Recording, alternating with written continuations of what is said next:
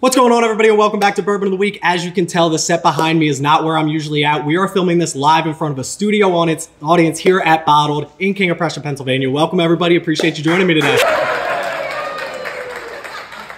So as I mentioned, we are here at Bottled in King of Prussia, Pennsylvania. They have 3 separate locations. Check them out. 2 in Philadelphia, 1 here out in King of Prussia. Today, we are going over some Pennsylvania whiskeys. We have Espy House, which was provided to us by Bottled, as well as Pennsyltucky, and this one right over here, which was highly recommended by people on the PA Bourbon Squad who are in the house tonight.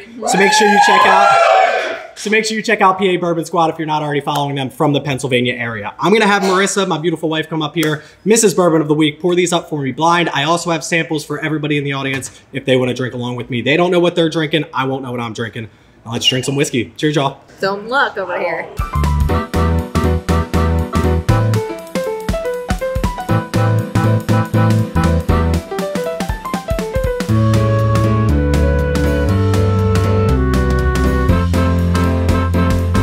All right, you are poured up, sir.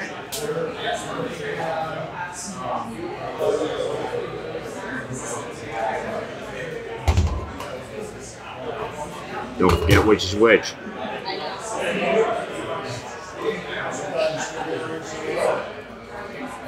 Stop sipping it. The magical sip.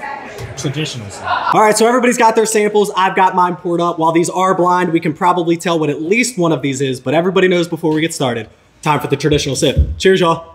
Cheers. That's the Pennsyltucky. Gwen, what are you doing? Everybody see which one you like the best. You guys will tell me which one you like the best at the end, and I'll tell you which ones I like as I go.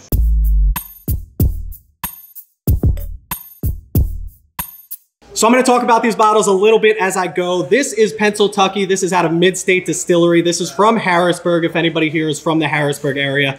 The reason I like this bottle a lot from Pennsylvania is it's very transparent about the different things about it. This is barrel number 1. This is a port finished 5-grain bourbon. So anybody here drinking tonight that gets that port finish, that wine finish, a little bit more sweet on there, you might think that is this one. This is also, like I said before, 122.8 proof. So it's going to sip a lot hotter than anything else that we have today. And the other thing is this is 5.6 years old. That's a little bit older than most stuff coming out of Pennsylvania that is distilled in Pennsylvania itself. There's a lot of whiskey that is sourced, which means they buy it from another producer, maybe in Indiana, which is a bottle that we have up here, or Kentucky or something like that. So that's the Pennsyltucky that we have here, which I believe is what we're sipping on right here. But let's get into glass number 2 and see if we can distinguish between these two. Second sip. Cheers, y'all.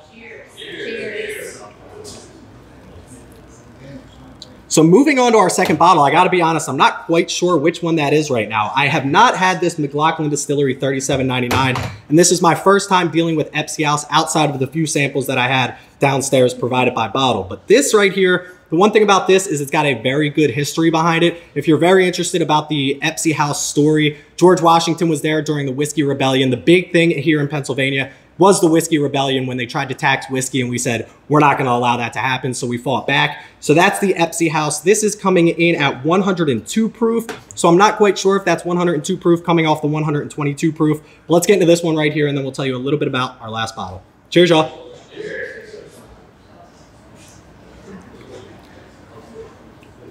So the last bottle that we are drinking tonight is McLaughlin Distillery. This is the 3799 bourbon whiskey. And the reason I picked this particular bottle, like I said before, the PA Bourbon Squad, if you're from Pennsylvania or the surrounding areas, shout out PA Bourbon Squad. They have over 17,000 members at this point, and this came highly recommended as a bottle distilled here in Pennsylvania, which means they use local grains to make this bottle here in Pennsylvania. Now, the thing about this bottle that is very interesting is it doesn't say straight bourbon on it, and this is something you might learn. If it says straight bourbon on it, it has to be at least 2 years old, but if it's under 4 years, they do have to put an age statement on it. So the fact that this doesn't say straight bourbon, but this bottle over here does say straight bourbon, this doesn't have an age statement on it, which means we know legally this has to be older than 4 years old. This bottle, again, with the color on it, we can assume that there is some age to this, but technically this could have been put in a barrel for at least, I don't know, 30 seconds, and they can call it bourbon because it does not say bourbon straight whiskey on it. Just something you might learn. But let's drink these one more time, then we'll pick our favorites, and we'll tell everybody in the audience what they're drinking today. I'm going back to number 1, which again, I'm assuming is this Pennsyltucky over here, 122 proof. plus that color on there. That's that port finish that we were talking about. Gives me like a strawberry or more of a cherry, like a red fruit note with a little bit of that wine influence behind it, which is really good. This is also a 5 grain. Most bourbons or whiskeys that you use will do 3 grains. That's obviously got to be at least 51% corn. From there, they can mix it up with the secondary grain as rye or wheat. Then there's always a 3rd grain, which is usually malted barley. This one has all 3. And again, the transparency from this company is awesome. It's a big thing with the whiskey community, being transparent about what's in your whiskey. It tells you right on the bottle, 53% corn, 23% wheat, 12% barley, 6% rye, and then 6% oats, which is actually kind of a little bit more rare when it comes to the bourbon world.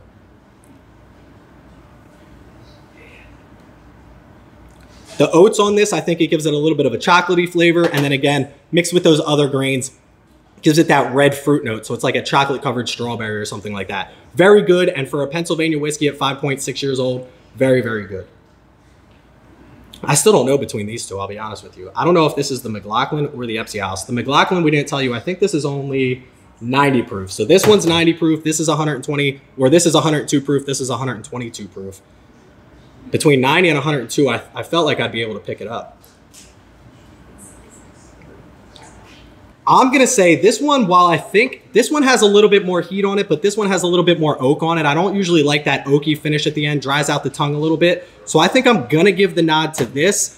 These two are very close, but I'm going to put this one in here just because I do like that sweeter finish. Again, I'm not normally a port finish guy, again, assuming this is the port finish, but I do like that one a little bit better than this. This was very close when it comes to it, but we're going to bring Marissa back on to tell me what I'm drinking, and then I'll tell you guys what you guys are sipping on. All right, you ready? Do you want to just tell me what you think? I think, no, I don't know. I think this, I thought this was the higher proof one first, right? This is all again. Mm-hmm.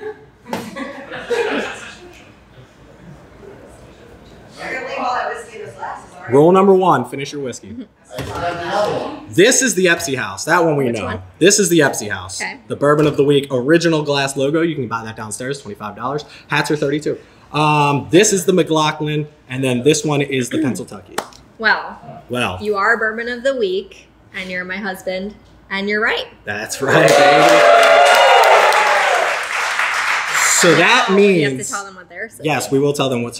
I was surprised that the McLaughlin didn't get a little bit more love here. It's a little bit oaky for me. If you like that oaky, but again, it doesn't have a straight or an age statement on there, so it didn't seem like it should have been over oaked. What was everybody's favorite colored cup? We got pink, orange. That drank it blind. If you drank them blind, what color? What was your favorite colored cup? Orange. Orange, pink, blue, orange, orange, orange, pink, Gwen, pink. All right, so we have a little bit of a mix over here. You want to tell people what it is? All right. If you're sipping a blue cup, you've got the Espy. The Espy was the blue cup, which again was my favorite coming out of this one. This one was 102 proof. The pink cup is the McLaughlin. McLaughlin. Pink cup was the McLaughlin. Yeah. $37.99. That's a 90 proof. Nice and easy. Nice and easy. And then the orange. The orange was the hottest one, which was the Pennsyltucky Mid-State Distillery. We got a lot of orange likes over We did have a lot of orange likes up there. Orange. Some of you guys like your proof. I like that. No bourbon bombs today. No bourbon bomb. This was our bourbon bomb.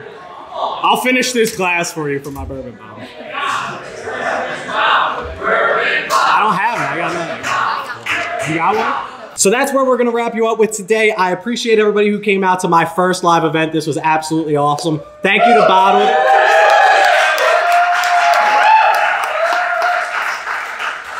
Thank you to BOTLD for hosting. Again, if you want anything downstairs, you can get 20% off. Just let them know right now today. BOTLD did an amazing job with this event. They got great food. They have great whiskey for us. If you're not already checking them out, they have online distributors you can buy from, or you can check them out downstairs here at King of Prussia, or 2 places in Philadelphia, BOTLD.com. Check out BOTLD. Appreciate everybody stopping by. Make sure you check me out on Instagram at Bourbon of the Week. Go click that follow button over there. Click that like and subscribe button here on YouTube. I appreciate you stopping by. Make sure you don't drink and drive. Always drink responsibly. Stay healthy, stay happy, and stay doing live events in front of family, friends, and patrons. Cheers, y'all.